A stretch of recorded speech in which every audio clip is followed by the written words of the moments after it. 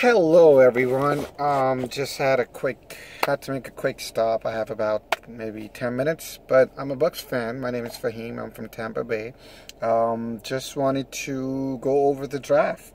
I know everybody's excited about the new season and the draft weekend that we had, and just wanted to tell you all, y'all should be very happy. Those who are the Bucks fans, especially, because we are going to nail the next season, because I believe we have the most explosive offense in NFC.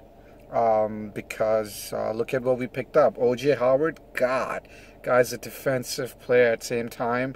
And then Chris Godwin, we got Mike Evans, we got, at Humphrey, who was already great last year. So obviously the key thing, one of the low-key thing would be for Doug Martin to perform.